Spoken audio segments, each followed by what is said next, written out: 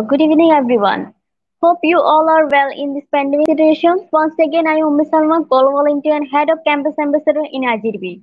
Welcome to our international free webinar. In each webinar, we meet with the new participants. So I have to say something about our IGP.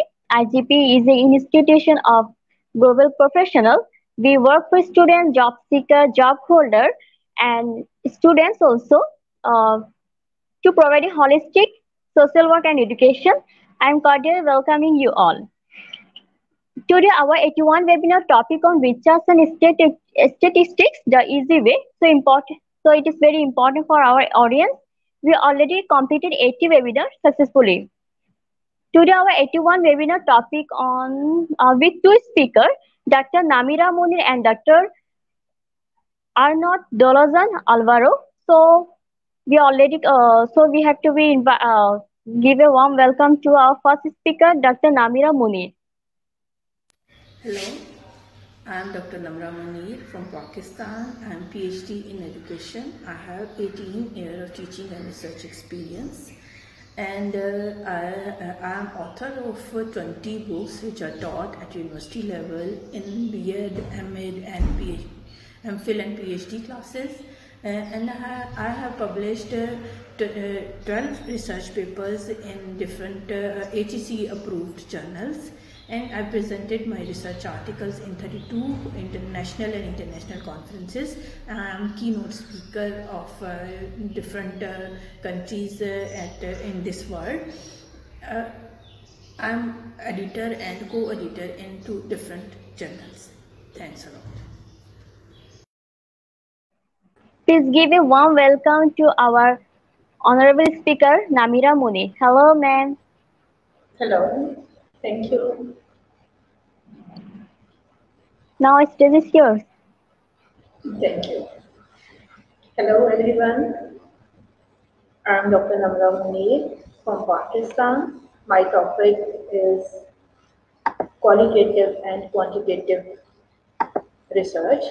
It's a very important and very informative topic. And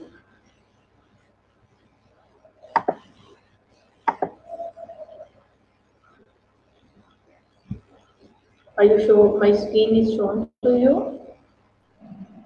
Yes, ma'am.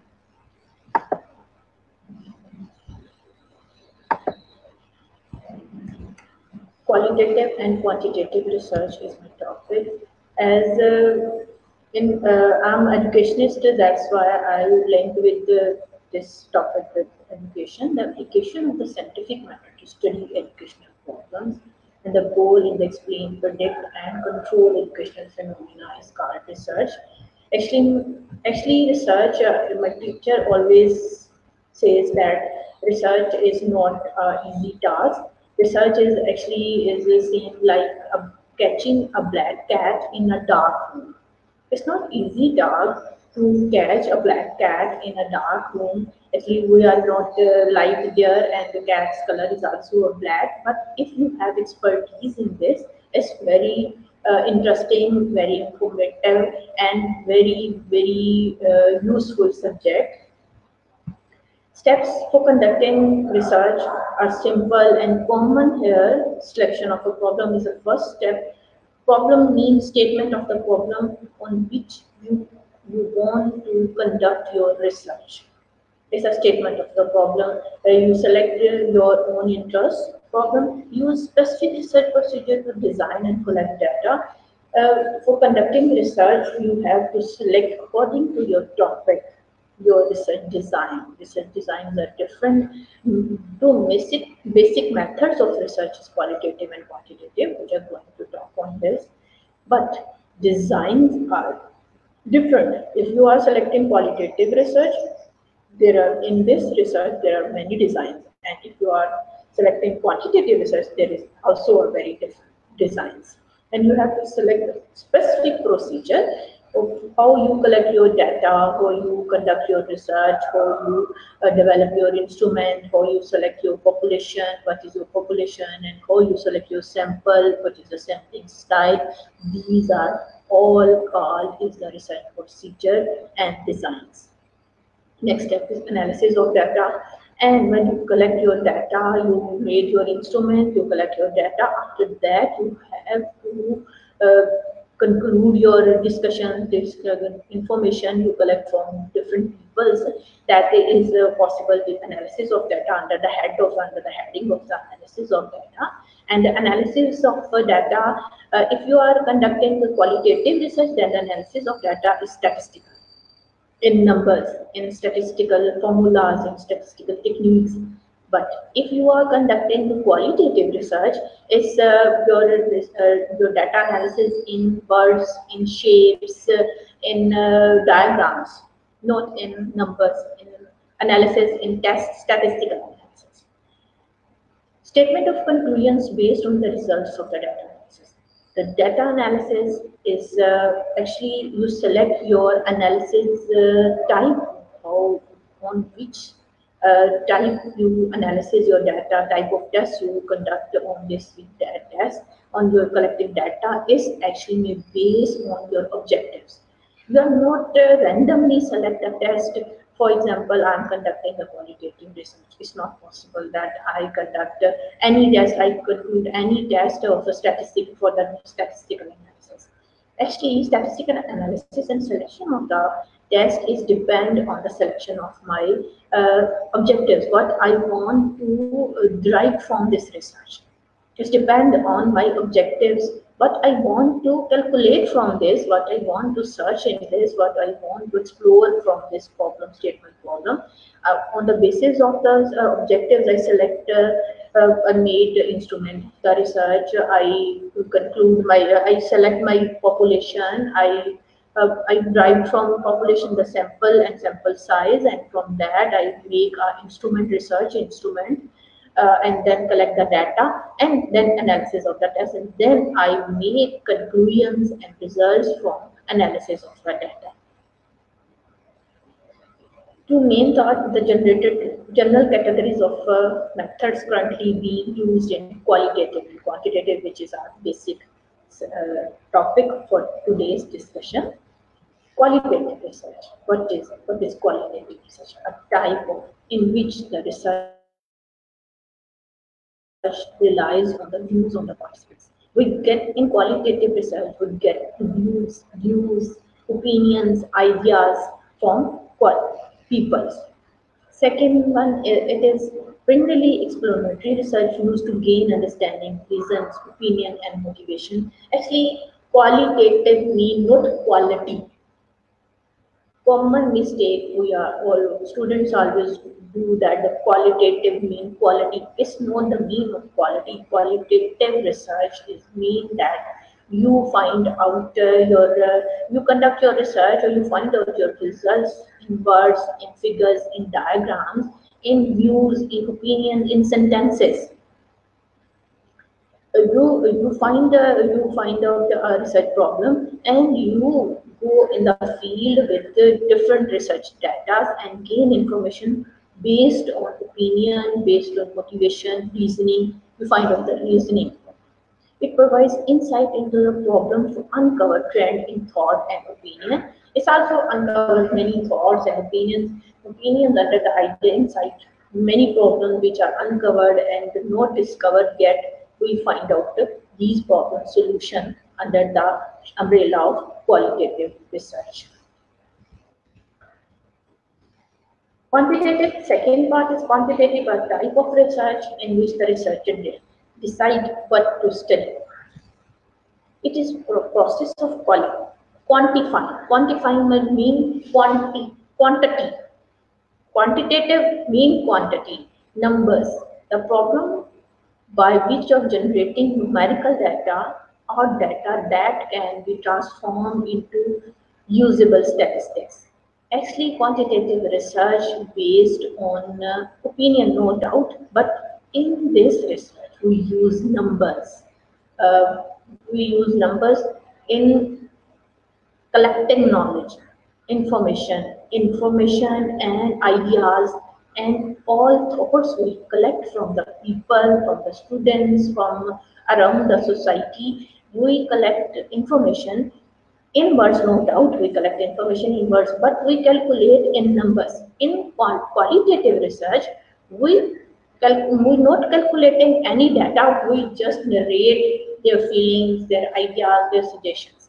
But in quantitative data, we said, for example, I made a research for a research instrument, I made an instrument as a research question.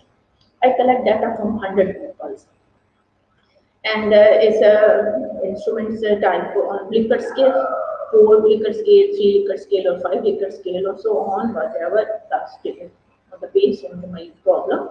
I take example here. I take for 4 5 Likert scale question, and I get information from 100 people. My sample size is 100, and 100 people answers me on the same question. In the analysis of quantitative research, I said that the for first statement, 90 people say that. On second statement, I said the 80 people said that. In 60 people said that. In qualitative research, we are not analysis like that in numbers. We just review the sample size is small. In qualitative research, in quantitative research, the sample size might be large. It is used to quantify attitude, opinion, behaviors, and other defined variables and generates results from large sample population. A large, huge population we select from a size of population is huge or large, and we select sample, but sample sizes must be large. There is no better formula or rule to select a sample size, but it's a simple thing that if your population is small, your sample size is bigger. And if your population size is big, your sample size is small.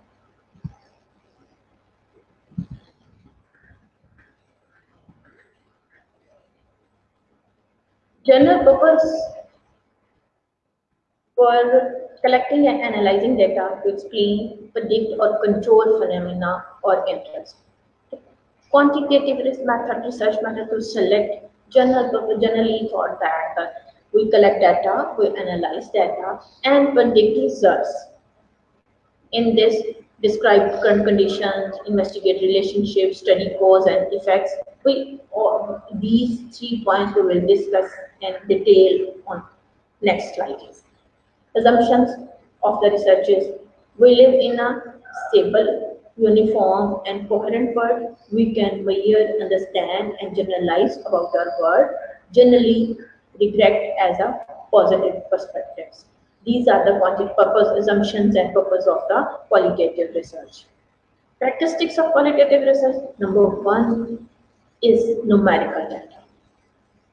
Keep in your mind, quantitative mean numerical data and qualitative mean words, figures, and diagrams. Use of formally stated hypothesis and procedure is stated in this. We generate or we plan hypothesis, we propose hypothesis, and we adopt a systematic process, a systematic scientific knowledge, scientific process, and we adopt according to research problem, we select a process. Use of control or minimize the effects of factors that could interfere with the outcomes of the research.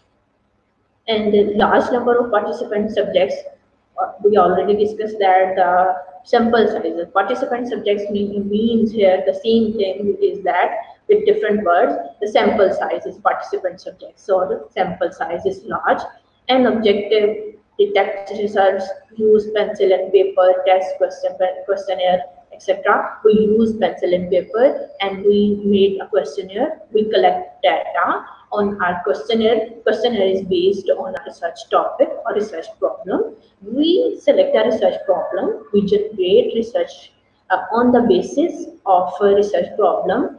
We study related literature and we make our research objectives.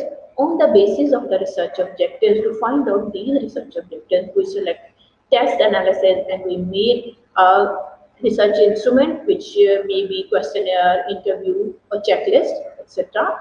And when we collect data from our sample, we analyze the result. We analyze from the statistical and suitable statistical test. with the help of SPSS, and then on the basis of a statistical analysis, we derived our results, conclusions, finding, and recommendations in quantitative research. This is the method of quantitative research. 5 basic designs are in quantitative research: descriptive, correlational, causal comparative, experimental, and single subject. These are the 5 common, and there are many methods or designs used in quantitative research, but these are the 5 common designs which are used. Descriptive research. Purpose to describe the current status of variable of interest to the researcher. Example, how many students drop out of the school. If the subject is, if you want to find out any problem and you want to find out the reason of this problem, this is came in the descriptive research design. Second example is what are the attitude of parents, students, and teachers concerning and extending school years. If the school year is extended, what are the concerns about that? Parents, students, and teachers, you want to find out this reason, this phenomena, or this problem, or this scenario, this situation is fall in quantitative research design, and quantitative and descriptive research design. Third one example is that what kind of activities typically occurs in 6th grade art classes and how frequently does each occur. If you want to find out an endless activities in 6th grade arts classes and frequently, and you want to make a schedule for that classes, then you conduct or you plan for descriptive research design. Second design of quantitative research is correlational design to ascertain the extent to which 2 or more variables are statistically related. Correlation means find out the relationship between 2 variables. If you want to find out relationship with 2 or more than 2 variables, is called correlational research design in quantitative design. What is the relationship between ACT scores and fisherman grades? If you want to find out the relationship between ACT scores and fisherman grades, then it's called correlation design. And second one is a teacher's sense of efficacy related to his or her effectiveness. If you find out the effectiveness of a teacher and efficacy of the sense of efficacy of a teacher, you find out the relationship between both of these 2 things, then it's called the quantitative research design in correlation.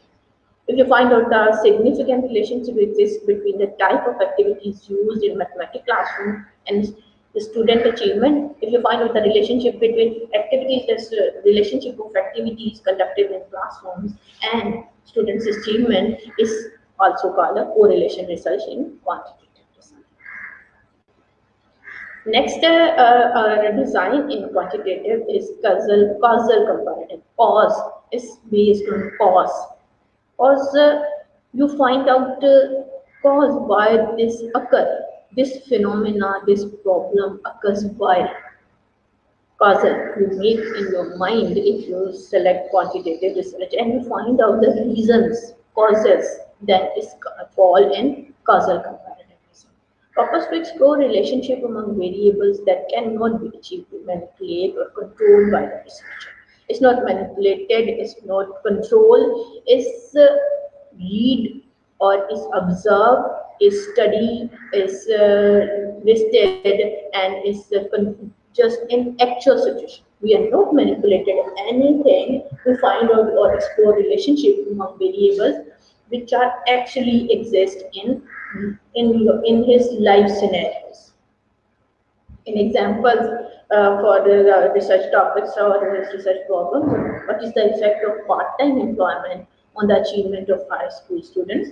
If a student is doing job as a part-time, and how is there is any effect on his educational achievement at higher school level? Is cause educational, what is the effect if his achievement is down and his academic scores is down, is mean is the part-time job is affected, and if his achievement is high, then it means that part-time employment is not affected on his study. We are not touch his job timing and his study timing. We study in his actual scenario. He is going in part-time job and he is studying regularly. Just we see the results. What is the effect on his actual situation? We are not manipulating anything. But statistics differentiate students who drop out from those who do not. If we want to study the reasons why the students drop, we take class in, we take, for example, we take ninth class and we find out the reasons why the students drop and why not. We study both students who are dropped and who are not dropped, who pass out and who are not pass out. We not manipulate, we not disturb any timetable, any scenario, any condition, any environment. We study both students, uh, dropout students and pass out students in their actual situations. Is causal comparative. We just find out cause and effect. If they fail, what is the cause behind that? If the high school student not get high scores, we find out the cause why he is not getting high scores. Is the part-time job is affecting on his educational achievement or something else? An important characteristics is that the independent variables has already been manipulated. Independent variable, keep in your mind that there are two types of variables, dependent and independent. In causal comparative, always independent variable is manipulated, already manipulated, not we are manipulating that. And the next is experimental. Purpose to establish cause and effect relationship. We don't, in last causal comparative, we just find the cause. But in experimental, we establish, we find out cause and we find out effects also. This is the difference between causal comparative and experimental. We find the cause and its effects also. We manipulate, we take two groups, we manipulate one group environment and second group we don't manipulate it, and we see the effect of this manipulation or actual scenario. Examples are what is the effect of teaching with a cooperative group strategy or a traditional lecture approach on students' achievement. Well, how we conduct experimental research? Actually, maximum size of this research is 30. We take 30 students in a classroom, and for 66 weeks we observe 30 students. We are taking 60 students in classroom and we conduct a pre-test, and on the basis of equal distribution of the test results we make two sections of one class. 30 students in one class and 30 students in second class. Same class we distribute in two sections. In one section, we teach with cooperative learning and second with traditional lectures. And after 3 weeks or 6 weeks time, we again take a test and we see the educational achievement and test results. If the cooperative group's strategy group takes higher scores, is mean cooperative group strategies is more effective or more useful teaching method. And if traditional methods takes good scores or show high achievement in classes, that is mean that the traditional method is good as compared to cooperative teaching method. This is called the experiment. We conduct experiment. We take two different strategies, two different teaching methodologies, and we see the effects of these two strategies with pre-test and post-test on that. What is the effect of teaching with manipulative versus traditional? A logarithm approach on students' test scores, same. We teach one group with manipulative and one group from traditional, and we see the results and see the differences. In which class students achieve more scores, pay good results, and take interest, this means their teaching approach is more useful. The important characteristics are that the researcher manipulate the independent variable and control exchanges variable. In this, we manipulate a one class, whole class, 30 students, we manipulate whole environment, whole teaching strategy, timetable, each and everything is are under control. We manipulate this, and one class of 30 students we take as it is as normal environment, and then we compare and we find out the cause and effects. Actually, this is called the experimental research. Single subject and quantitative research design. The single subject, the name of the purpose is to investigate cause and effect relationship with sample of one case. We find out the relationship and cause explore. Only one person is case study called what is the effect of behavior modification program on Jones conduct in class. Jones, we study only Jones behavior. One person's behavior we study. What is the effect of behavioral training program on Jones' ability to complete her performance tasks? The important characteristics is the use of specific intervention to cause behavioral change in low incidence population special education. We just this is conducted on special education areas. Actually, this is the special child are need more attention. More, this is the full case. This is the full object. We take only one person and we study only one angle of this person or one behavior or one study, one thing on this person is called single subject qualitative research design. Now we came on quantitative method, general purpose. Why we are conducting the purpose of conducting qualitative research? The probe deeply into the research, so tend to opt in depth understanding about the way things are, why they are like that, and how participants perceive them. We need to create a sustained, in-depth, in context study that allows the researcher to convert suitable, less convert person understanding. Actually, journal purpose to conduct qualitative research to find out the opinion of a huge population and large number of samples and assumptions of the researcher, all meaning of so situated in a particular perspectives, context. Different people and groups often have different perspectives and contexts, so there are many different meanings in the word. Researchers, we select only then qualitative research when we find out results from a large sample or large population. Quantitative characteristics. What are the characteristics of the qualitative research? There are many characteristics, but I selected the few common and few important characteristics. There are no hypothesis guideline. The researcher that the journal issue known as the Professionals problem suggesting the journal issues of concern. There are few participants involved in the study. Data analysis is interpretive in nature.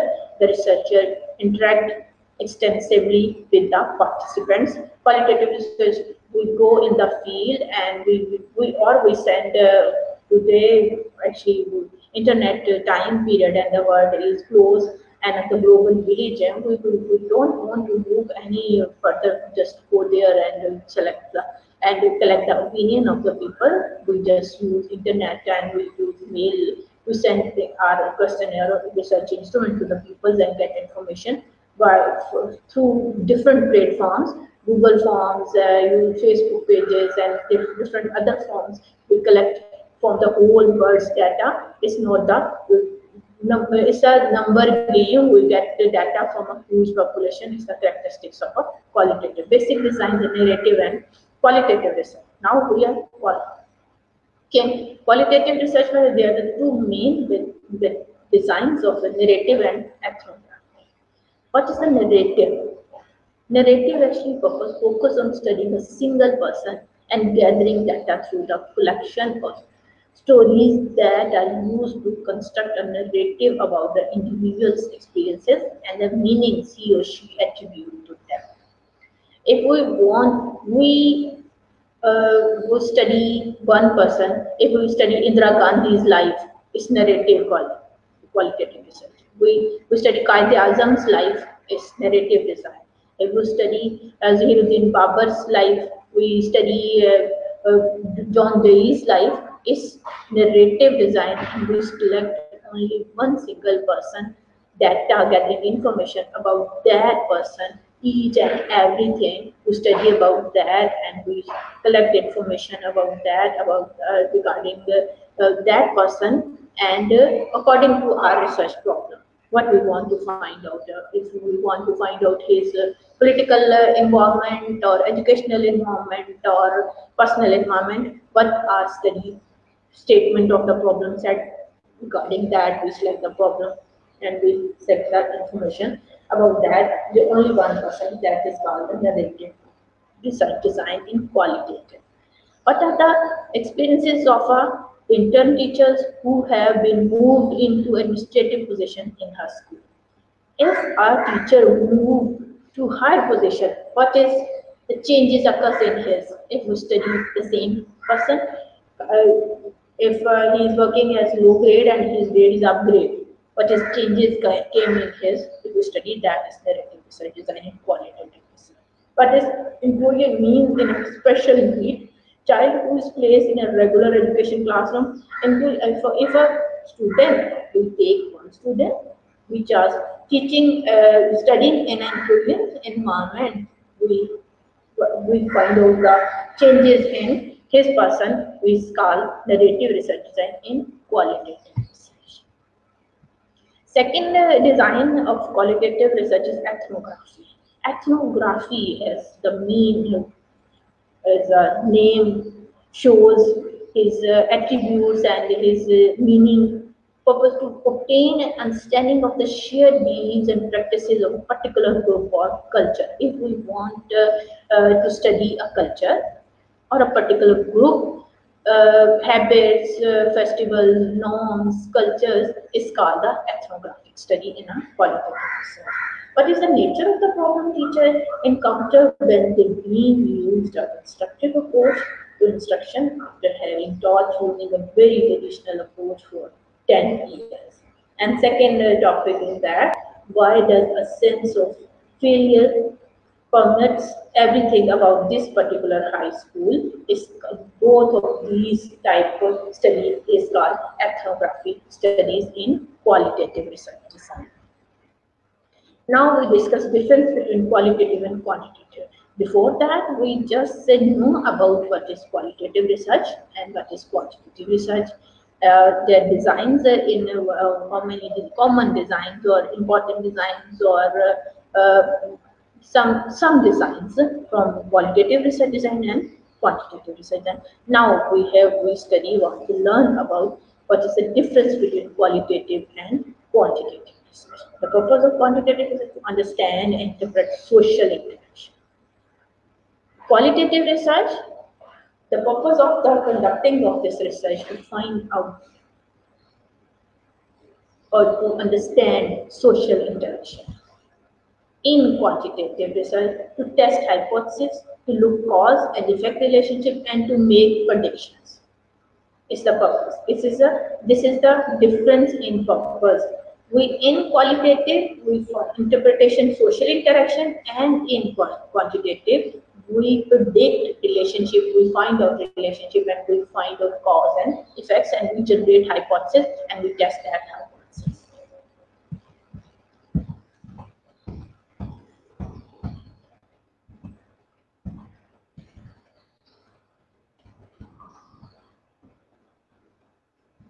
Next is group studies. In qualitative research, smaller, we study small group and we don't select randomly. In quantitative, we randomly selected a large group. This is the difference in qualitative and quantitative. In qualitative research, we study and we select a small number of people and we get information from that. In quantitative, we randomly selected a large number of groups and we get information and calculate RPSRs. Variables. In qualitative research, studying of whole phenomena, not variables. We don't take any variable. In qualitative research, we study whole phenomena. In quantitative research, specific variables are studied. We find out specific or we drive or we mention specific variables in our study, and we study only that variables in our study. Type of data. In qualitative research, data in shapes of words, images, and objects. On the other hand, in quantitative, we get data, specific numbers, and statistics. We apply statistical analysis and we apply the statistical test. And in qualitative research, when we find out data, we interpret data in words, images, objects, or shapes, or diagrams, or graphs. But if we find out data in qualitative and collect data in quantitative research, we specify the numbers or from whom we get data numbers. We mention the numbers, and we on that numbers on the basis of the objectives and instrumented data information, we apply a statistical test on that. Forms of data in qualitative. We get open-ended responses, interview. And we just plan a questionnaire in qualitative data, but the responses are open to response back questions. We don't just take our sample or our participants of research that they are going to answer in 2 words, 3 words, or 1 word story. They are open. They give their own words, own opinion as they want. We interview, but they're not structured interviews. And participant observations, if we want participants observation mean if we want to study a festival or a culture of a specific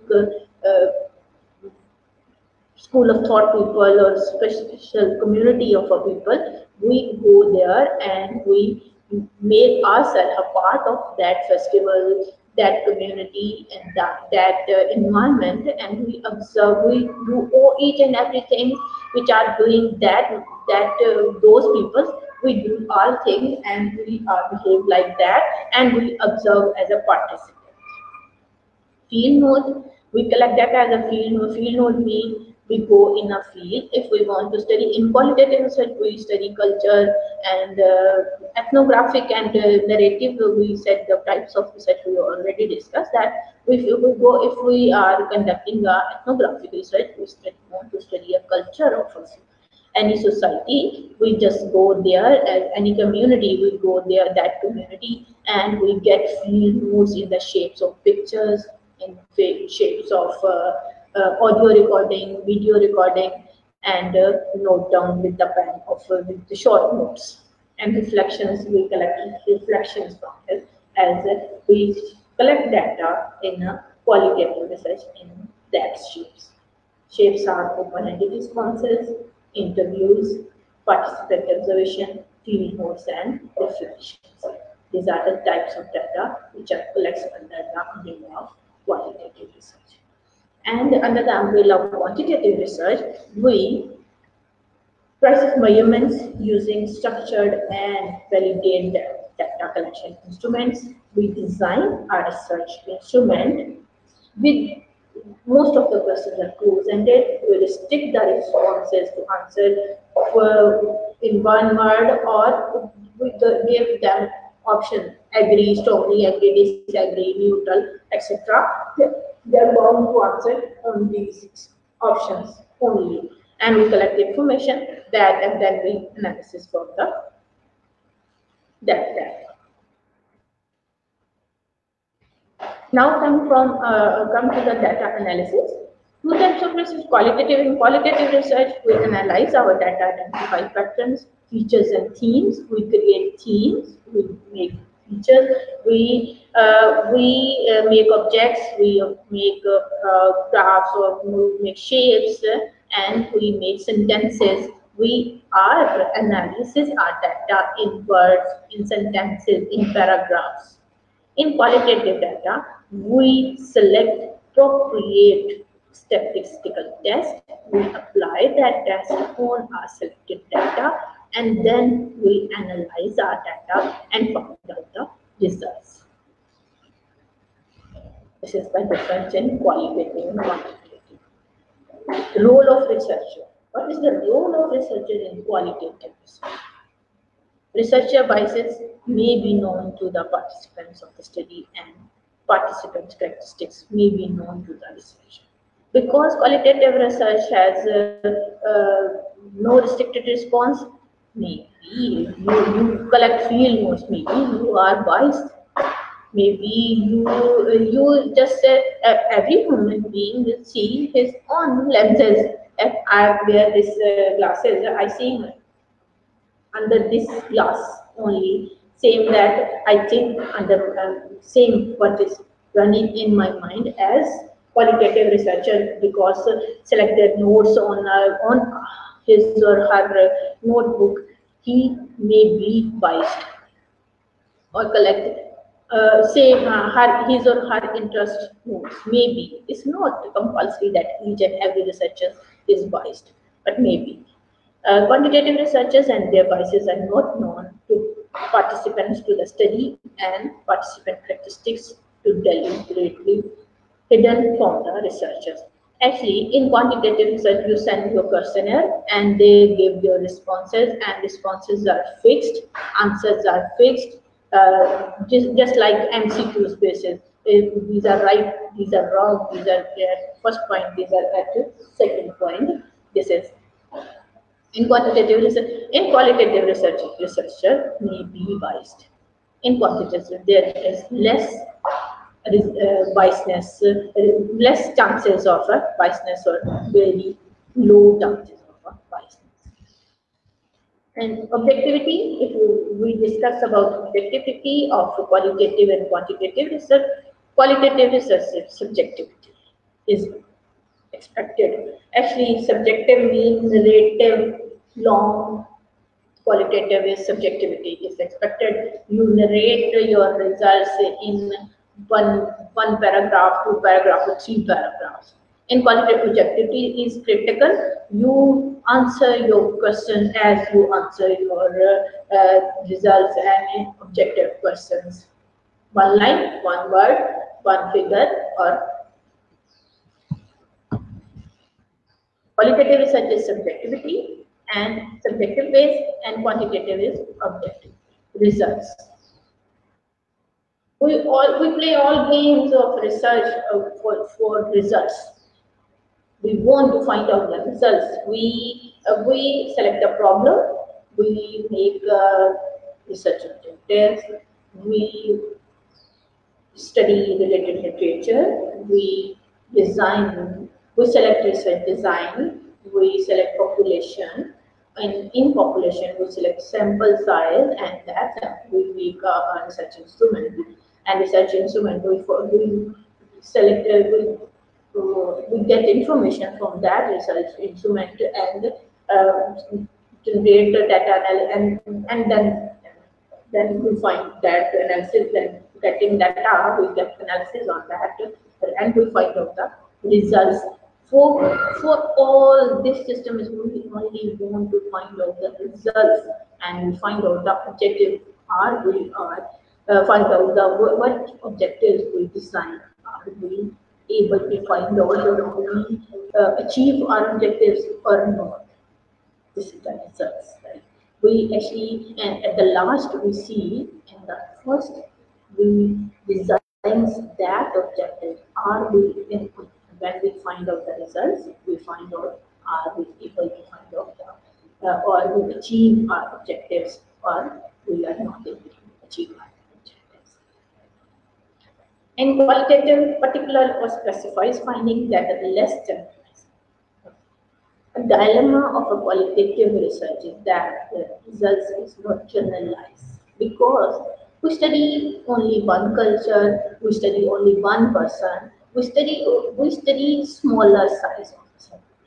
in quantitative. Why people like, most of the people like quantitative research is that one of the common reasons is that its results are generalized. These findings are generalized. If you select a population from 2 to 4 or 5 districts from a province, and this is on 36, for example, if one province, if in one province there are 30 districts, and I study only 7 or 8 districts, if I conduct quantitative research, I am able to generalize my results on the whole province. We suppose that which is scenario is in these 9 or 10 districts. We suppose that all the rest of the districts are existing under the same scenario. But in qualitative research, actually we are studying small size of the sample. That's why this is not generalized. This is the difference in qualitative and quantitative results. Now we discuss specific methods. The method of qualitative research and the method of quantitative research. Qualitative research, exploratory or bottom-up the research, generates a new hypothesis and theory from that. And in quantitative, confirmatory or top-down, the researcher tests the hypothesis or theory with data. In qualitative, we are going to the assumptions, and assumptions are not tested. We just assume that maybe perhaps this is a phenomena, perhaps this is a thinking, perhaps this is a cultural effect of this. In quantitative, so we confirm that results, we generate a hypothesis and we test that hypothesis, and the results find out we are confirm on about that. This is the specific data we get is that. What is the views of human behavior towards qualitative and quantitative? People around the world think about qualitative research is dynamic, situational, social, and personal, and quantitative, regular, and predictable. Research objectives.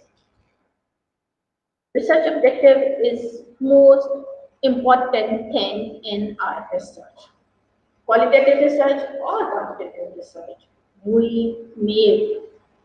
First of all, we select research problem. After that, we study related literature and we design our research objectives.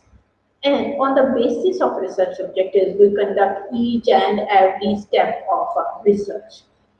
Objective is the most important thing in our study or in our research. In qualitative research, explore, discover, and construct. In quantitative, describe, explain, and predict. Simple as that. Focus. In qualitative research, focus is wide-angle lens, examine breadth and depth of the phenomena, and in quantitative, narrow-angle lens, test and specific hypothesis. If we want to study a one single culture, obviously we have a narrow angle.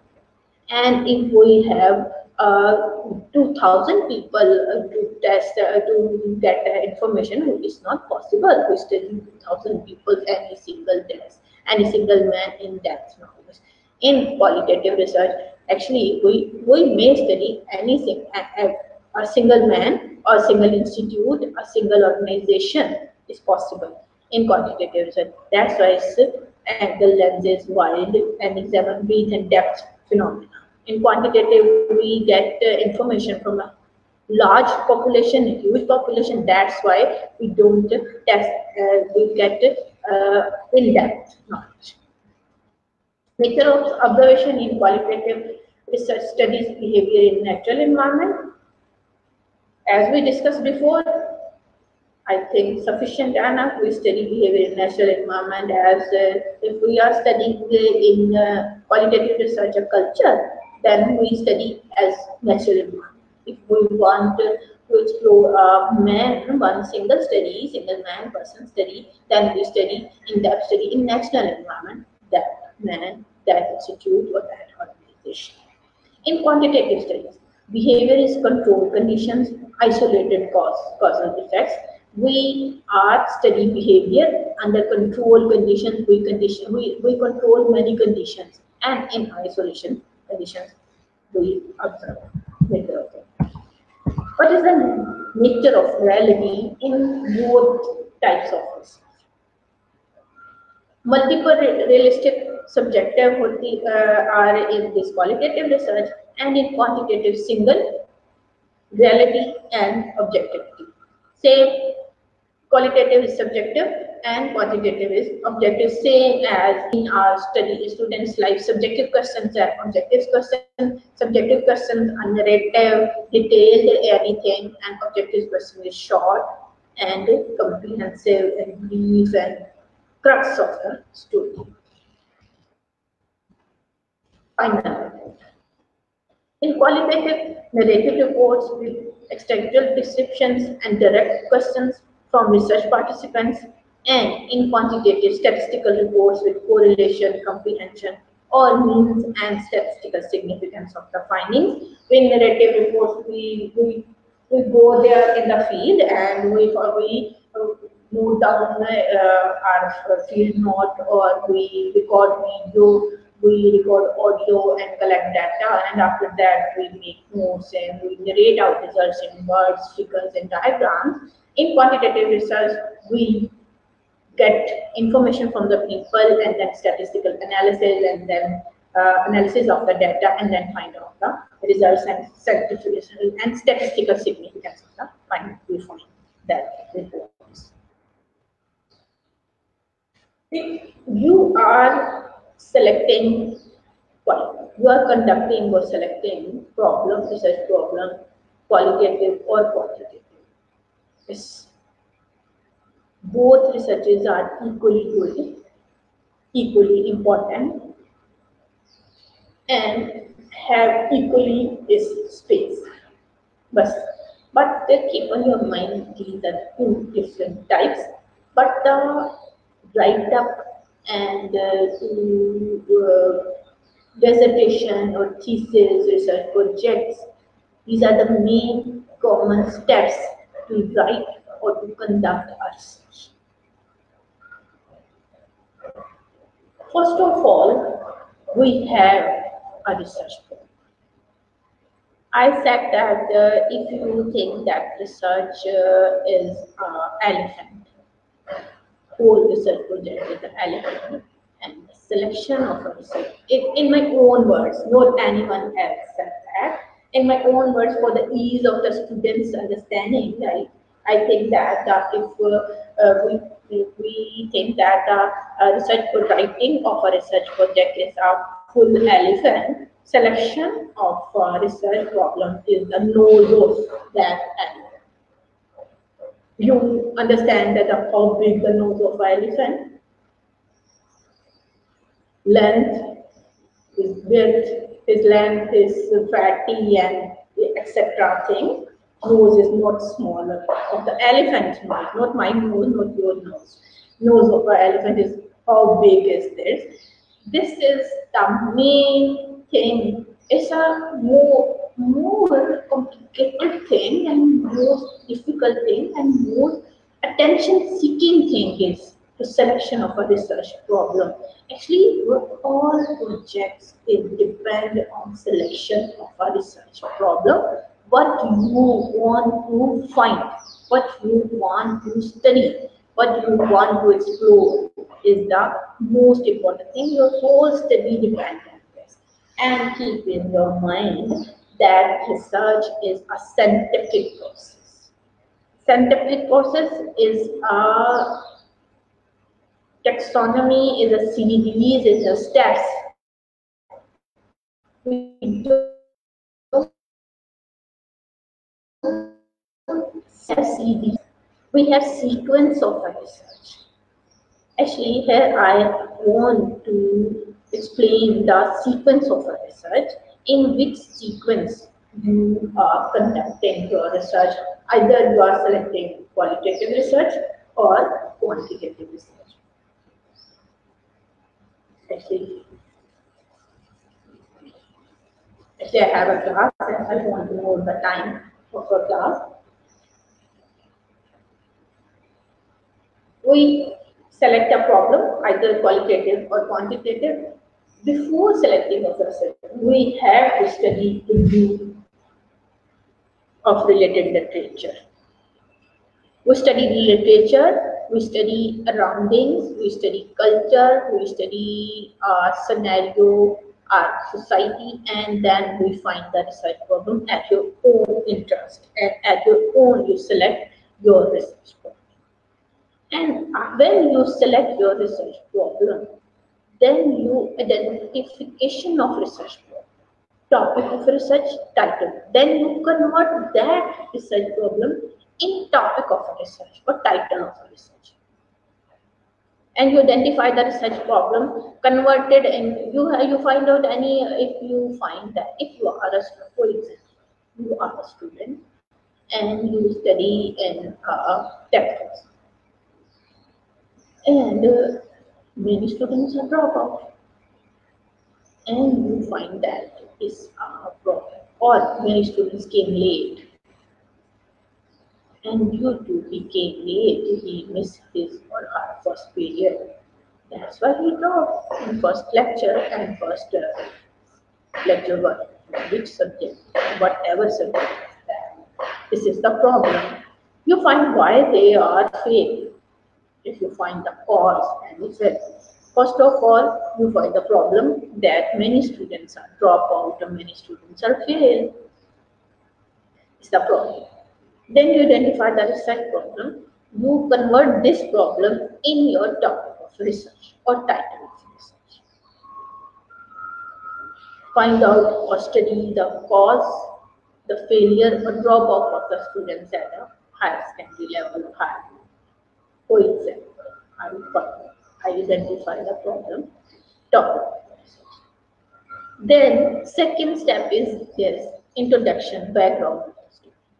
When we select research problem, we have to introduce, not introduction of myself, it's the introduction of your selected problem of the research, which topic you select. It's the sequence that you study about that research problem. This problem is not only yours problem. It's a global village. The whole world is a global village. And the whole world have, in the world, many people have the same problem. You just rectify that people who have same problem which you have. It's only find out other when you study the related literature. Related literatures mean related to your topic. You study the literature related to your topic. When you study the literature related to your problem is open. In your mind, many windows are open regarding your problem. There are many reasons behind that came late in college or university or school. If you study before conducting research is equally good. If you study books is good enough. And you study the literature related to your problem, whatever is articles, journals, thesis, whatever in books, whatever you find, you study that related to the problem and background of the study and find the makeup and keynote or the outline or about regarding your research problem and write down the introduction of the your statement of the problem, topic of the research, or title of a research. That why you study this, why you select this topic, what is your topic, reason behind that topic, and what is the problem of problem occurs in your mind. Then you select this problem, and this problem is not your at only for your problem. You rectify that, and then objectives of the study. You have to design the objectives of the study 1, 2, 3, 4, 5. What you want in objectives of the study, you have to write down what you want to find out from this study, what you want to explore, what you want to enlist, what you want to compare. You have to write it in four statements, five statements, but Hello, ma'am. keep in your mind that in one objective only one thing you have to find. In research hypothesis or research question, Hello, you ma'am. have to hello. Ma'am, 60 minutes over. Time is over. No, ma'am, time is not over. Was it's already 60 minutes over. I don't think so. I can't understand what you want to say. Ma'am, you have 45 minutes. Already 60 minutes is going on. Because we Okay. have another I just speaker also. okay. May I finish it here? Yeah, yeah, yeah, yeah, ma'am. Or you gave me 5 minutes to wind up my discussion?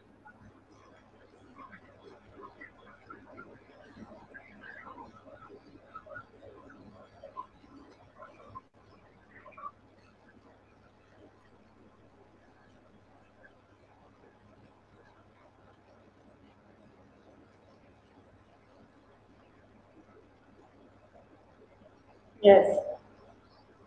Thanks for sharing your valuable insight on riches. I think riches is very important in our life because it tells the previous things we don't know. And your marvelous presentations will helpful for our audience and for also for me because you shared the qualitative riches, quantitative riches, what step we have to do for riches, and so on. Thanks a lot, ma'am. You're welcome.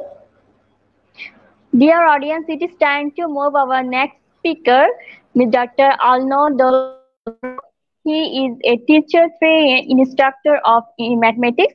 So I would like to introduce our speaker with a short video. Let's see. Hello, I'm Dr. Arnold D. Albaro from Olongapo City, Philippines. So I am a graduate of Bachelor of Secondary Education, major in Mathematics at Columban College, Olongapo City, Philippines. I also have 21 units of Physical Education. So I am a graduate of Master of Arts in Education, major in Educational Management at Ramon Magsaysay Technological University last 2015.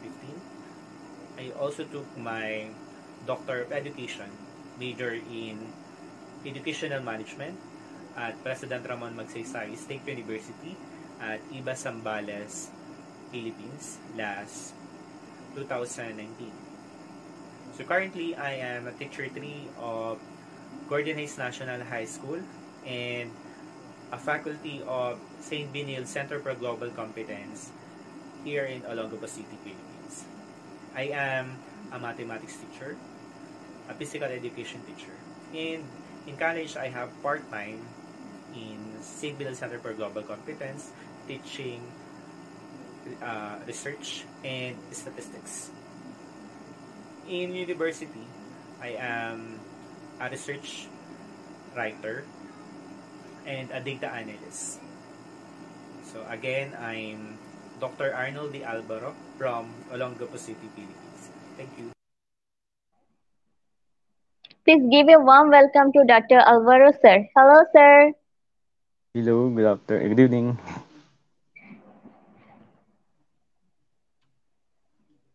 Now, stage is yours, sir.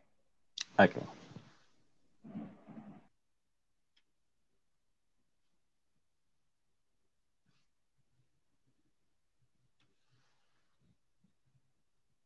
Hello, so my topic is about data analysis and Cronbach alpha. So my name again is Dr. Arnold D. Albaro. So I am a teacher 3 from Gordon Heights National High School, Olongapo City, and an instructor of St. Bindal Center for Global Competence, Olongapo City, Philippines. So, so first to I have a topic about the Cronbach alpha. So, what is Cronbach alpha? So Cronbach alpha is a measure of internal consistency, that is how closely related a set of items are as a group. It is considered to be a measure of scale reliability. So Cronbach alpha can be written as a function of the number of test items and the average intercorrelation among the items. So this Cronbach alpha was used in reliability testing of different instrument that we use in thesis writing and dissertations. So this is the formula for Cronbach alpha. We have K over K minus 1 multiplied to the quantity 1 minus summation of uh, sum of the variances and variance of the total scores. So let's try this. So we have this. We have the interpretation for Cronbach alpha. So we have, if you have zero point 0.9 more than zero point 0.9, that is excellent. The zero point 0.8 to zero point 0.9 we have good, and zero point 0.7 to zero point 0.8 acceptable, and we have zero point 0.6 to zero point 0.7 questionable, and zero point 0.5 zero point 0.6 poor, and zero point 0.5 less than zero point 0.5 that is unacceptable. So in university, if we have less than zero point 0.7, so you need to um, change, or you need to revise your instrument. Okay, so instrument is the survey questionnaire, or um, any instrument that you will use in your thesis or dissertation. So first, I will teach about how to use the Cronbach alpha. So if you have laptop in your side, if you're using laptop, you can just follow what I am doing. Okay, so first we have this example. We have this data. So I'll go first with the ano, if you don't have the data analysis. So later on.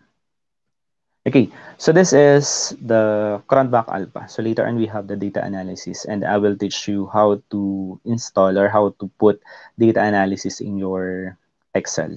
So first we have the Cronbach Alpha. For example, you have this data. So as you can see, you have this responses. Example, if you have four, that is strongly agree. If you have three, example, you have agree, and number two, you have moderately agree, and then if you have one, disagree. Okay, for example. So I have this data, and then I have to do the Cronbach alpha. So first thing to do is to find the variance of each column. So you have to put equal, and then you have to put bar that p, and then you have to put this. Just follow what I'm doing, and then you have to highlight this from 1 to 20, and then just press enter. So that is the variance, so bar minus p, and then you have to drag this from this to this one, so that you have um, the variances, okay, from column 1 to column 10. So that is your item variances. So this one, again, this is the item 1, 2, 3, 4, 5, 6, 7, 8, 9, 10. As you can see in this Excel, okay, so you can see that there is 1, 2, 3, 4, 5, 6, 7, 8, 9, 10, 20 respondents. So this is the standard respondents. If you are using what we call the Groundback Alpha, again, you should use 20 respondents. So we're done with the variances of the items. Now we go to the total of each the total scores, or the total responses of each respondent. So we have to put equal, and then sum from starting from item 1 to item 10. Then you have to put that, and then drag again. And then that's it. And then next we have to find the variance again of this one. So the same. that is 7.39. So next we have to put this. So to find the number of items in Excel, we have this. You can count 1, 2, 3, 4, 5, 6, 7, 8, 9, 10, but there is a formula for that. To have that, you have equal count A, and then drag again, and then you have that. You have 10 items for that, uh, for this one. And then we have the sum of the variances. Then again, you have equal, and then you have to drag this one. Sorry, sum, and then highlight this one, and then enter. And then next equal. You have the variance of the total scores. You have to find bar p. So bar dot p, and then this one. And then the same. As you can see, 7.39 here is the same as 7.39 here. So they are the same. So now we have to find what is the Cronbach alpha. Okay. So now this is the formula. So you have equal. So we have the number of items. So you have to uh, copy this. Okay. And then put open parenthesis first. And then you have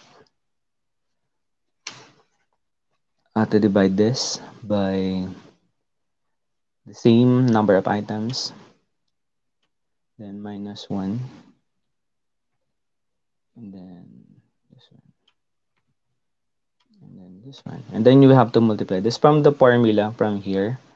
As you can see from the formula here, this one. We will use that. Then, sorry. Sorry. And then multiply. So you have asterisk, and then another. We have 1. So 1 minus, you have r. So you have the sum of the item variances, and then divided by the variance of the total score, and then close, and then enter. Okay. So as you can see, the Cronbach alpha now is 0.797624. So that is your Cronbach alpha. If you want to find the remarks here, so the remarks is so 0.6, sorry, 0.7 to 0.8, that is acceptable. So we will write this acceptable. Okay.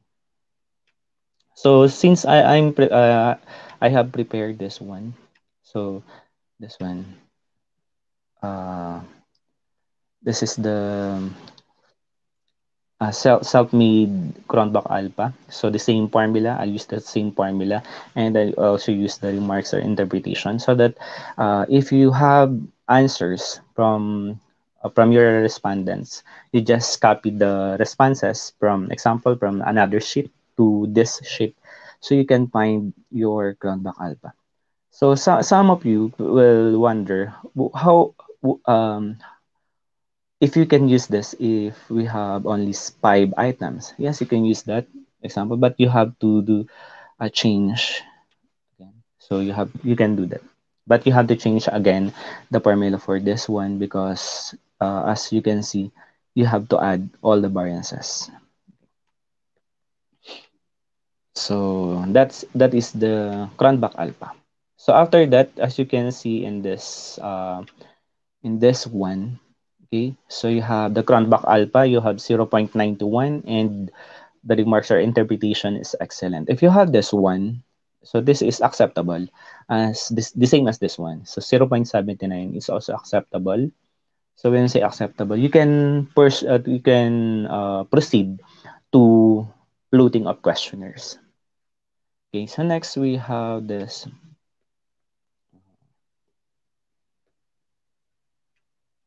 So we have the data analysis. Okay.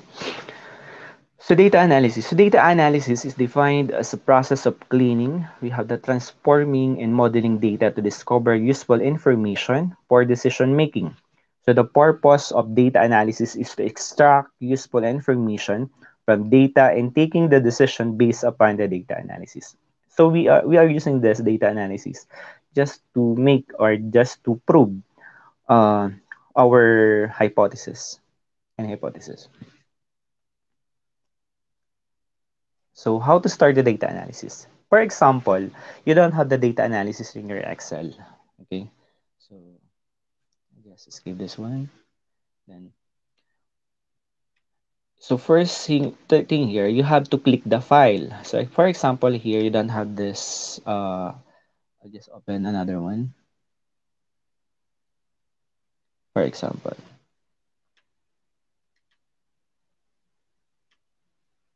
okay, for example, I don't have anything here.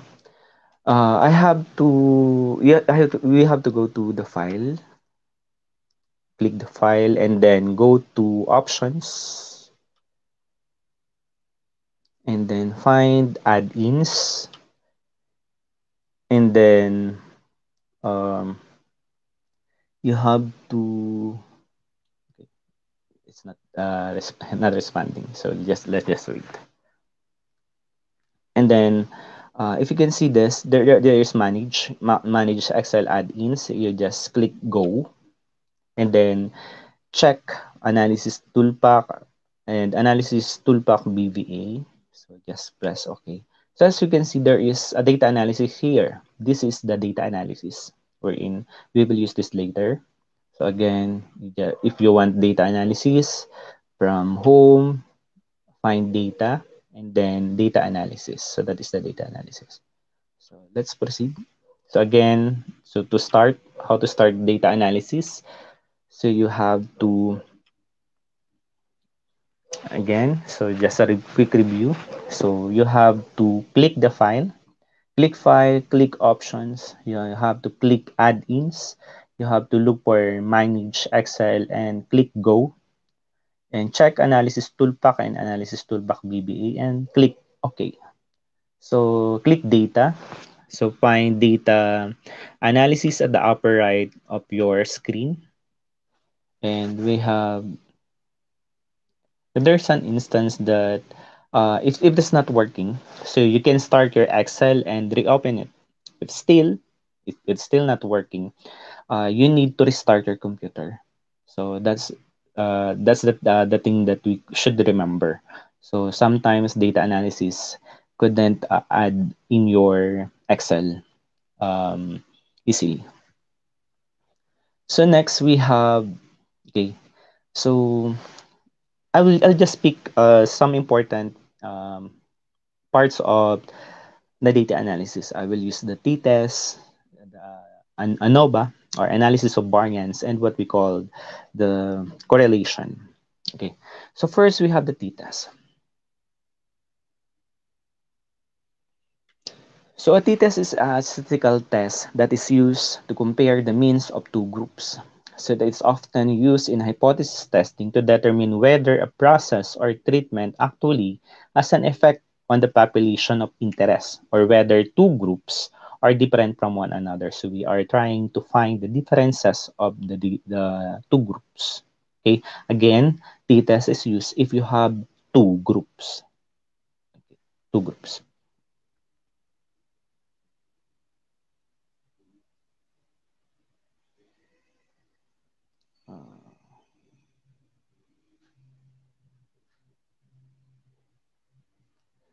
My laptop was. Okay, so we have again, so we have one-tailed. So we have one-tailed t-test. So that is close-ended or one direction. When you say one direction, so you could find if it is for example. So do boys spend more time each week in for each activities than girls? If you can see, there is a clue word or um, that is the more time. When you say more time, it would they have again more time than girls. Example, more time. The boys spend more time than girls. As you can see, there is a close-ended one direction that is more. Okay. Next, we have two-tailed or what we call open-ended. When you say open-ended, it would require in the normal distribution table, that is from the right side to the left side. So anything from the right side to the left side, those are what we call acceptable region in two-tailed test. So again, for example, is there a significant difference from the between girls and boys in the number of hours spent in for each activities each week? As you can see, if you have two tail, there is a significant difference. If we have one tail, there is more. That is the clue word again. That is more, and again, um, significant difference. So if again, if we have one tail, we have one direction, or we can see increase more. Okay. And if you have two-tailed, you can find significant difference or significant relationship if we are using person R and Spearman law. Okay, so we have the first kind of t-test in data analysis is we have the paired two sample per means. So the t-test paired two sample per means tool performs a paired two sample students t-test to ascertain if the null hypothesis means of two populations are equal. So can be accepted or rejected. This test does not assume that the variances of both populations are equal. Superiority tests are typically used to test the means of population before and after the treatment. So two samples of math scores from students before and after a lesson. That is an example of two sample per means. Again, two samples of math score from students before and after a lesson. So again, this is an example. So two test paired sample. So for example, you have this data. So from pre-test, or we have the scores 80, 89, 88, 87, 95, and so on and so forth. And for this one post-test example, you have 95, 95, 90, 97, 94. So again, we could we can choose two hypotheses there. You can find is there a significant increase, okay, or the score of the post test is higher than the pre-test, that is your one tail test. But if you use two tail test, you can use it there if there is a if there is there a significant difference between the scores, the score of pre-test and post-test. Okay, that is again one-tailed and two-tailed. So next, we're gonna use the data analysis. So as you can see from here, from the top part of your screen, so you have the data, and then you'll find the data analysis. So click data analysis, and you will uh, will try to find the t-test two sample means. Okay, so this one, just click that and then click OK. So as you can see, there is what we call the variable arrange. So we have to drag this from uh, variable one. So if you want this example, you want to change, or just repeat this. Example, this is a post-test, pre-test, sorry, pre-test. And this one is the post-test. Okay, so again, I'll go to data analysis and data analysis here. Then t-test paired two sample per means. And then we have the variable one range. Just drag this one.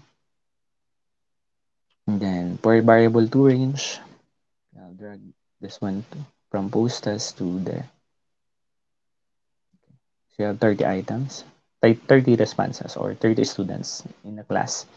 And then you have to check the label. If, as you can see, I I included the label here. We have the pre-test and post-test.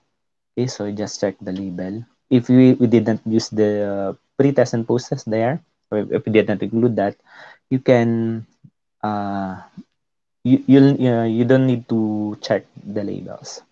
So next we have output range here. Then uh, find another space for the screen or for the Excel.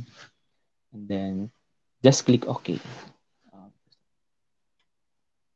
What's the problem? Just overwrite. Wait.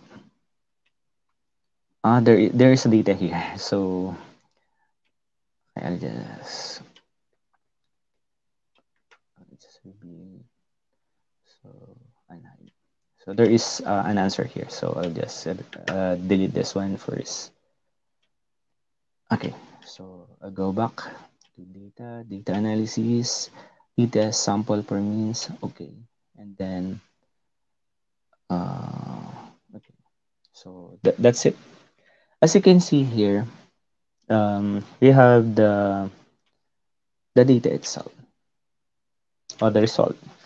Okay, so why do we need this data analysis? So some of you are not, even if you are not good in mathematics, if you will have to, if you learn this one, you don't need to ask the help of statisticians. So as you can see, so statisticians, um, statisticians fee is very um, what do you call expensive. So if you have to learn this one, so you can save money for your thesis and dissertation. Okay, or for your action research. For teachers, we need to do action research and applied research, so we can save money by using this one, the data analysis tool. So as you can see here, for example, you have the T-stat. So this is the T-stat. This is the our T value. Okay, if you can remember the statistics class. So that is T stat is the T value.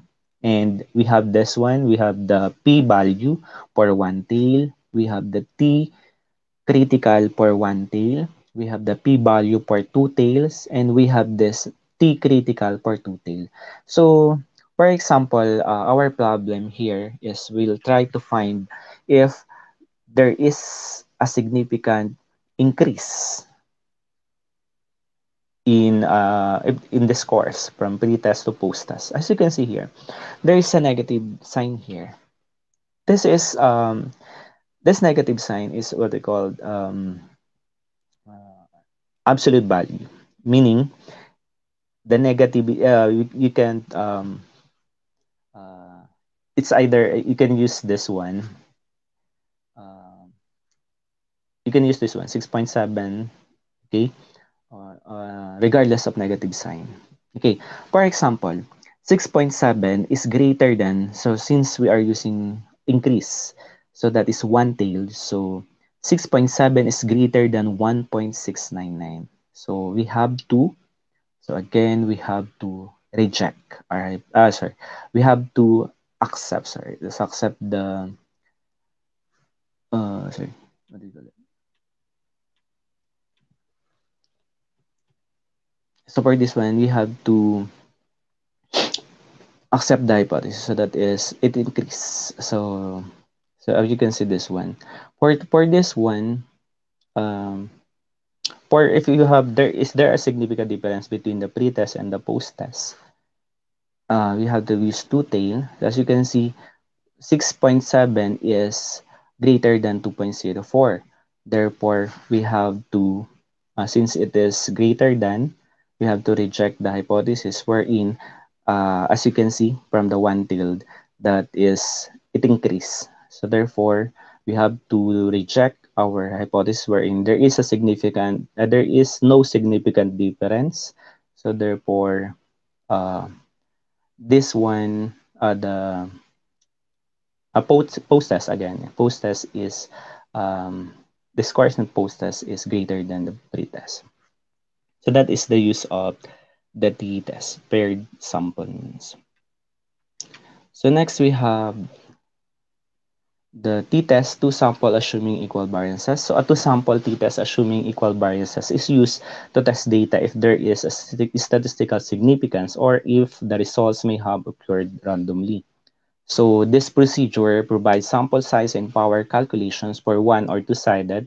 So you have two sample t-tests when the variances of the two groups are assumed to be equal. So the assumed difference between means can be specified by entering the means for the two groups and letting the software calculate the difference, or by entering the difference directly. So example of this, so we have the product alpha again. So we have this one. So check. This is equal variance. So same thing to do. We have to go to data. So these are our scores, and then data analysis. And we'll try to find the equal variance and then press again. Okay. So drag this one from here to here. And then this one from here to here. And then uh, output range, just check this one. And then okay. And then as you can see here, again, it's 3.5. So again, uh, if we are using the two-tailed test, so 3.5 is greater than 2.0. Okay, that is, again, we have to reject. There is a significant difference between the scores of the two groups. Okay, so that is the equal variances. Okay, so next we have to go to um, assuming unequal variances. So in statistics, so in statistics, we can use the equal variances. The answer for equal and unequal variances are almost the same. So let's try to find this one. So again, two sample assuming unequal variances. So this tool executes a two sample students t-test on a data sets from two independent population with an equal variances. So this test can be either two-tailed or one-tailed, contingent upon if we are testing that the two population means are different, or if one is greater than the other. So try the Cronbach alpha. Okay, so this one, as you can see here, so I'll just rebuild this one and hide. So almost the same. So almost the same answer. So T critical here and T critical here are the same. So you can use either the unequal or equal variances uh, in data analysis. So let's go to single factor or one-way ANOVA. So a one-way ANOVA is a type of statistical test that compares the variance in the group means within a sample whilst considering only one independent variable or factor. It is a hypothesis-based test, meaning that it aims to evaluate multiple mutually exclusive theories about our data. So that is a single factor one-way ANOVA. So we have two kinds of ANOVA. We have the one-way and the two-way. So the difference between that, one-way is you have one independent variable, and two-way you have two or more variables. So let's go. So I have here um, one of the result from uh, the masteral thesis that did. So this one, for example, for one way ANOVA. So his she'll try to find if there is a significant difference between age of um, each of the students. So the responses of the students. So I'll try to find if age directly affect or directly affect the responses of the student. So if you can see here, so how can we do that? So for example, you have this one. So I'll just erase this one. So let's try. So you have to again use data and then data analysis here, and then try to find two ANOVA single factor, then press OK. And then input range you have drag from this one until this one. Okay.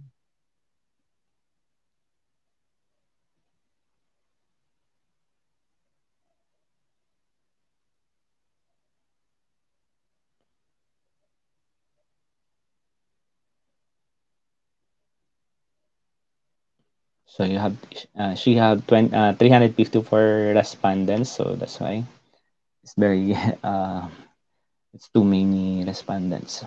So you have this output range. You have to click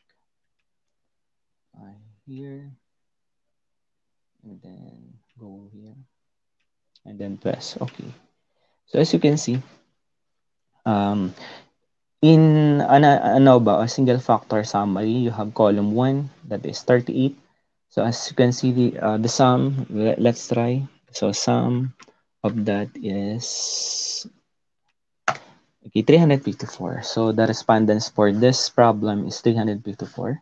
So that's it. So for column 1, where in the age, for example, you have um,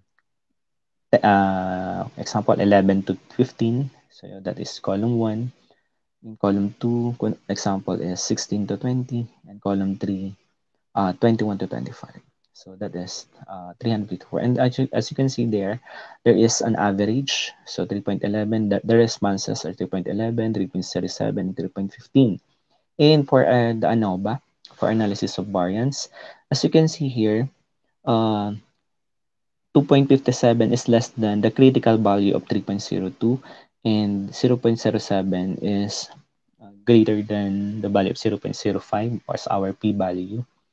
Okay, so therefore we have to accept this our hypothesis wherein there is a significant there is okay, there is no significant difference between there is no significant difference between the developmental challenges um, encountered by the students in terms of age. Okay.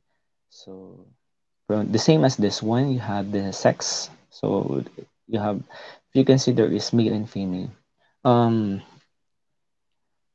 as you can see, we can use status here, but if you use this in only one table, it's the best thing to do is to use ANOVA. Okay, so again, some of you will wonder again, ANOVA will can only use for two samples, but why did you use the ano ba can use only for three or more samples? Why did you use two samples per here? This is t-test. So again, my answer for that is that if you use t-test there, so you will use another table. So since we have to um, use only one table for this problem, so we're gonna use ANOVA. So the same thing that we should do.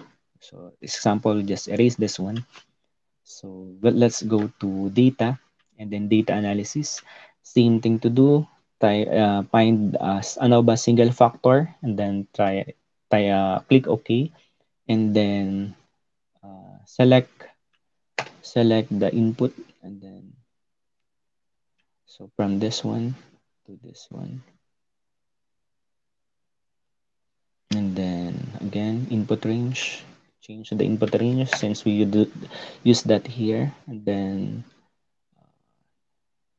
click here and then press OK, and then the answer is that. If you can see again, column 1 and column 2 are in male and female. There are 171 female and 176 male. If you could add that, that's 354. So as you can see, the answers of female are is 3.10, and the answers of male is 3.11. So that is the average answers. And as you can see from this one, uh, F critical is greater than F value. So therefore, we have to accept our hypothesis that there is no significant difference between uh, in the developmental changes encountered by students when grouped according to sex. As we proceed for the grade level, so we have in Philippines, we have in junior high school, we have four grade levels. We have grade 7, grade 8, grade 9, grade 10. So as you can see here, there are 91 grade 7, 91 grade 8, 92 grade 9, and 80 grade 10 students. So you have 354 to add that 354, and the average answers again 3.07, 3.09, 3.11, 3.15 respectively. And the answer, again, for this one, try to find F, that is 1.104, and then critical F, that is 2.630, wherein if we try to analyze, F critical is greater than, so 1.04, again, that is we have to accept. So the F is lesser than the F critical, we have to accept. So again, so there is a significant, there is no significant difference in the developmental changes encountered by the students when grouped according to grade level. So another one for monthly income. So this one, so you have, for this one you have 2.271 and 2.398. As you can see again, so the F critical is less than, sorry, greater than the F value. So therefore we have to accept again. Accept, then therefore there is no significant difference between the developmental changes encountered by the students when grouped according to monthly family income. So again, so just a review, a quick review. So example, we have, there is this one, to find again the, if there is a significant, if there is a significant difference when grouped according to monthly income. So again, try data and then data analysis. Try find the ANOVA single factor and then click OK, and then select select the values from here. Okay, and then drag until the last data.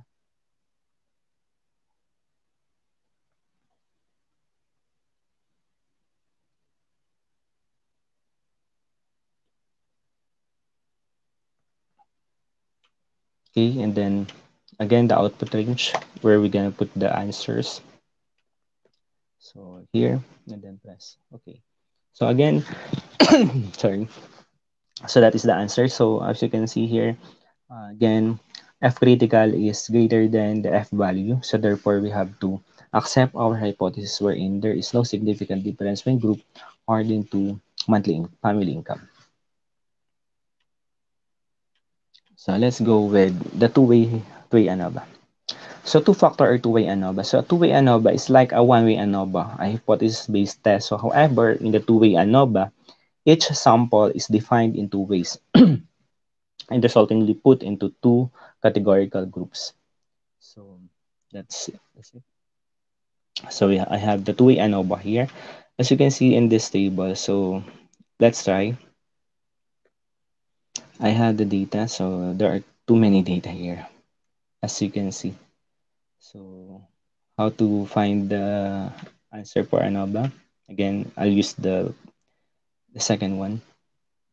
So example, you have the data analysis here, and then two-factor with replication. Okay, and with press OK, and then input range. Let's try to find this one. So I will use from here the green one, and then until this one, and then rows per sample, output range. Okay, then from this one, and then okay, okay. There's a problem. How did that? Aside without replication.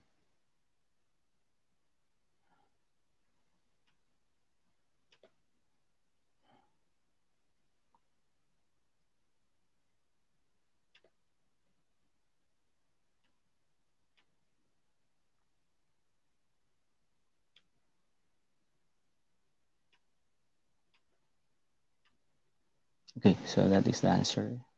So as you can see there, you have 1, 2, 3, 4, and so on and so forth. So that is the answer. So you have almost the same answer. So 1.6, 1.2.02. So for this one, this is the answer for For example, maintaining balance, you have the physical and recognition. That is the problem. So you have the replication and without the replication. So this one, ANOVA with the replication, and this one is ANOVA without the replication. Okay. So, so next. So we have the correlation. So what is the correlation? So we have the 2 points of correlation. We have the person R and we have the Spearman rule. We will use the person R if we are not using the ranking, but if we use Spearman rule if we are using ranking. So what is ranking? Example, rank 1, 2, 3, 4, 5, 6, 7, 8, 9, 10. And if we in correlation, we'll just use example for grades. We have 80, 88, 80, 80, 89, 90, 91, 92, 93. Those are the data for the person R. Okay, so we'll try to use this. We have the correlation. So, so we have the different interpretation for the correlation. That is, if from 9.1 to 1.0, very high positive, 7.7 to 0.9, that is high positive, zero point 0.5 to zero point 0.7, moderate positive, zero point 0.3 to zero point 0.5, low positive, zero point 0 to zero point 0.3, negligible. So let's try to answer this one. Okay. So in actually in without using data analysis, if we can use the formula. So we can use correlation. So type here correl. So you can find the correl here. Okay. Then RA1, for example, parents involvement. So the problem here are parents involvement, is parent involvement um, related to the grades of the students. So drag this one and then RA2, drag this one from 1 to 30 and then press enter. Too many, sorry. C, uh, C31. Oh, wait. Okay. So from this one, from letter B to B31, and then comma. So another RA. So you have this,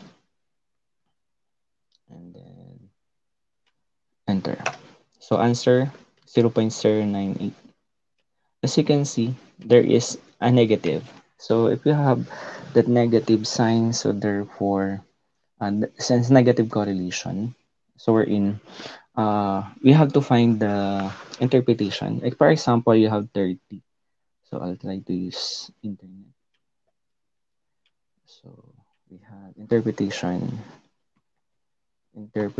sorry, critical value for critical value for pers- person R, value for R. So image for this one, as you can see here, so DF you have uh, so if you have 30, that is 0.05, we'll use 0.05. So we always use 0.05. So 0.1 is 90%, and 95 0.05 is 95% of what do you call this? Uh, I forget the word. So that is um, again 0.05 level of significance and 0.1 level of significance. So we'll use again 0.1. Again, sorry, 95% confidence. Sorry, 95% confidence and 90% confidence is the right word for that. So we'll use 30.349. So for this one, for this example, so the correlations again 0.349. So 0.349, 0.349. As you can see, 0.349 is again is greater than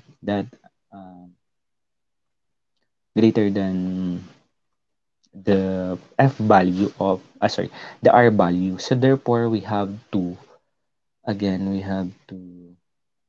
accept wherein there is no significant relationship between parents' involvement to grades. As you can see in this data, if you could analyze this one, even if you have a two or what you call two almost low involvement of parents, the students have 97 and 3.52.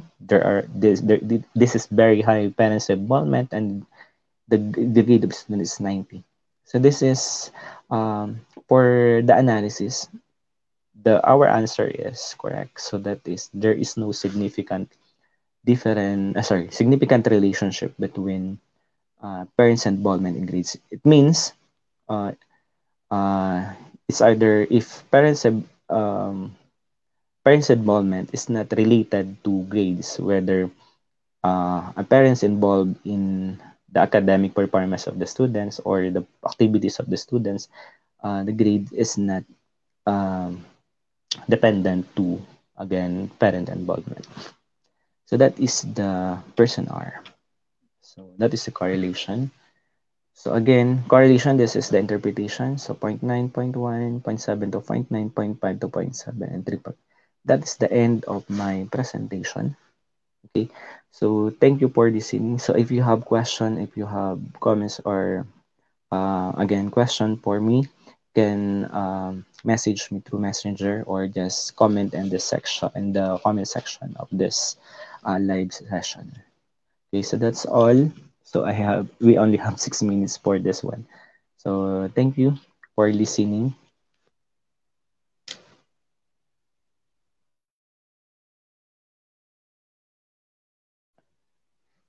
Hello.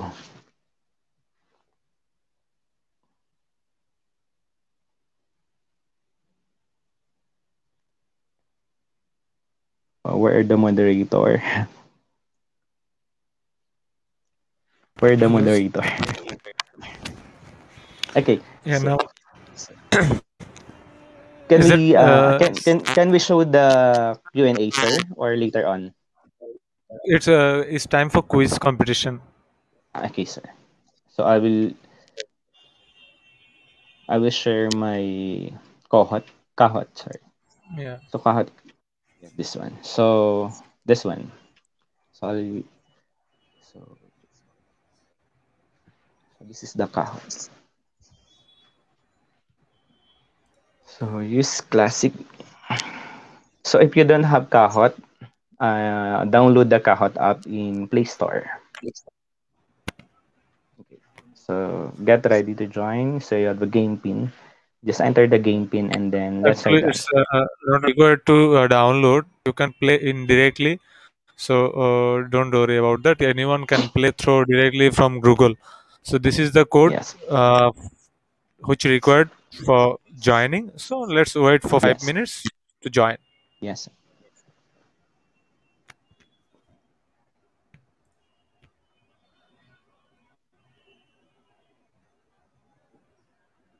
Dear participants, it's time for quiz competition. So join now with the given code at code.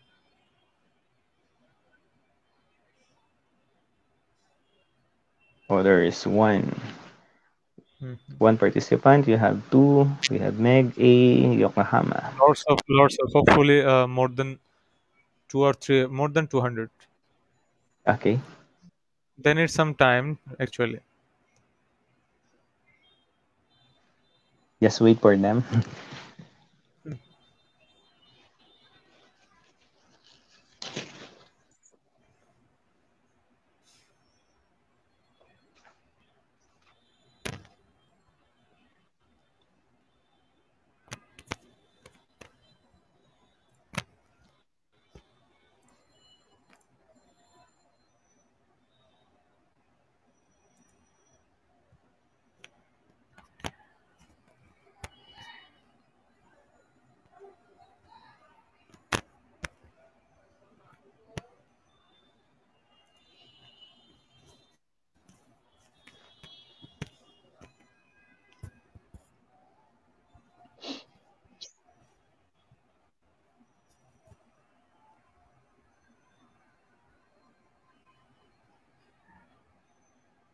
We will wait 3 minutes more. Yes.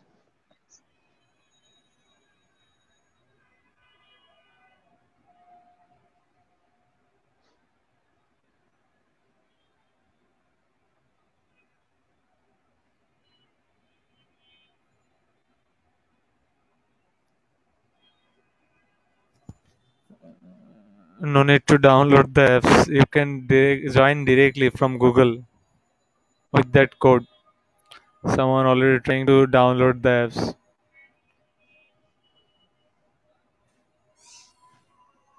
Near about 100. After We two have minutes, 92. we'll. Yeah, Yes. it's 92. 3, 5, 6. One left.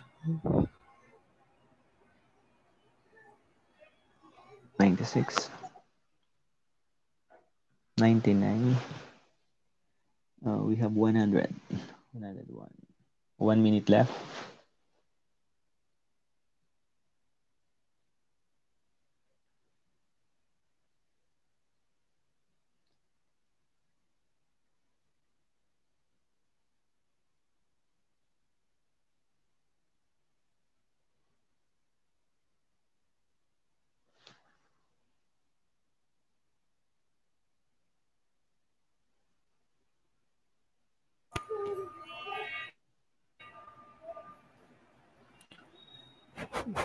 So let's start, sir. Yeah, Yeah. Okay. So let's start. start. So here we have 109 participants. So let's start.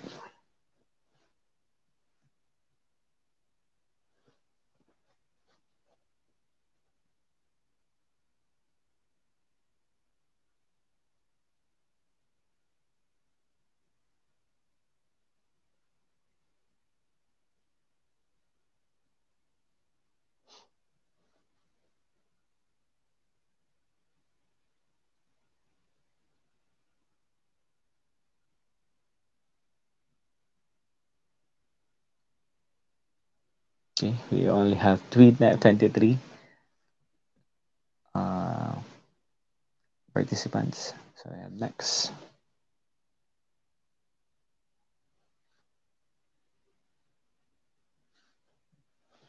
Okay. Question number two.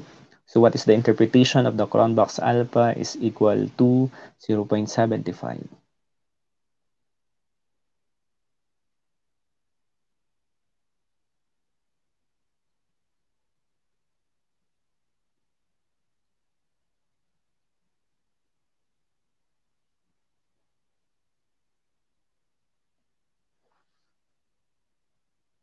So answer is acceptable. So 30 participants.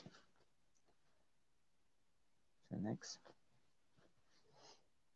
What is the interpretation if the Cronbach's alpha is equal to 0.68?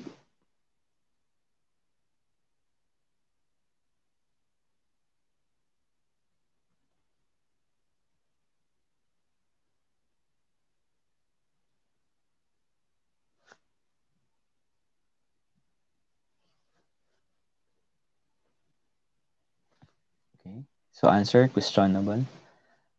Next. Okay, scoreboard already leading.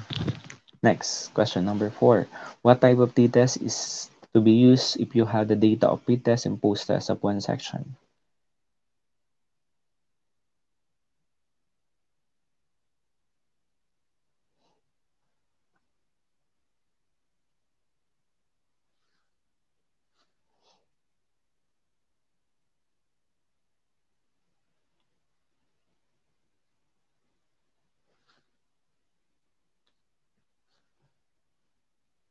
'So Ari is leading. So 1905. Next, you have what type of t-test to be used if you have the data of the scores of controlled and experimental group?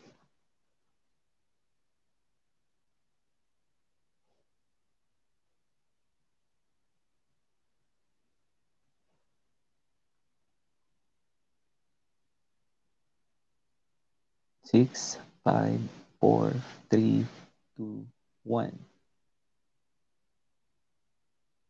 So next, Era is leading. So next. Using the result below, the intervention material have a significant effect in the performance of the students. So as you can see, it's negative 6.7068 and 2 points sorry, have a significant effect. So we have one deal 1.699.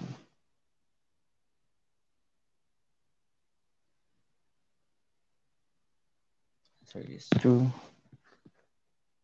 So leading Everly. Next, question number 7. Using the result below, so the experimental group will outperform the control group. True or false?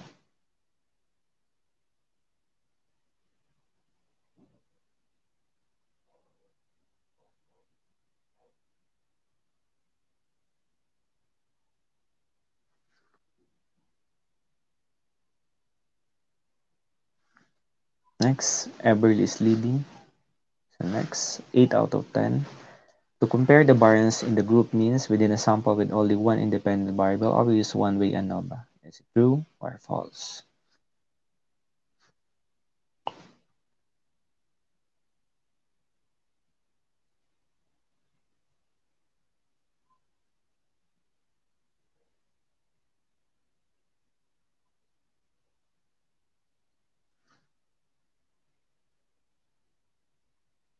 True. Scoreboard SDF is leading. Next, 9 out of 10 to are false. There is high significant relationship between parental involvement and academic performance.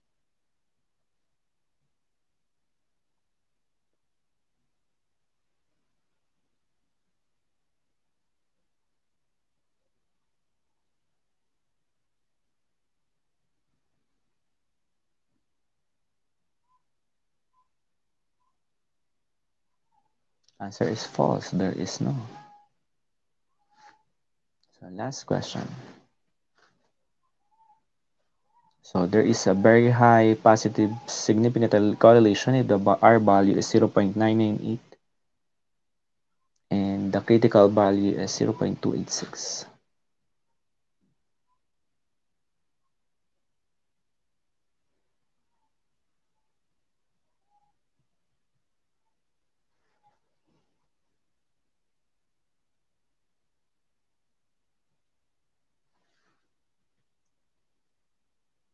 Sorry. Sorry, that is. So the winner is.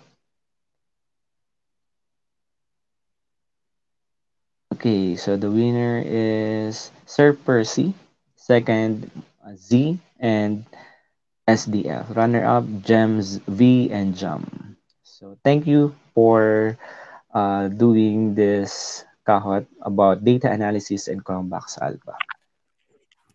Yes, thank you so much, dear participants. It's a request that those three, first, second, third, please contact with our page inbox with your original full name. Then we can issue a quiz completion certificate for you. So congratulations, both three. Not only both three. Congratulations to 107 all of participants. They have tried actually. What do you think, sir? Is that okay? Yes, sir. Yes, sir. That's right. That's right. But actually, luckily, those three are winner. But I think all are tried that all our participants are winner. Someday they also Yeah. can earn sorry, a quiz competition certificate or some more than certificate. Yes. Yeah. Back to you, sir. Thank you, sir.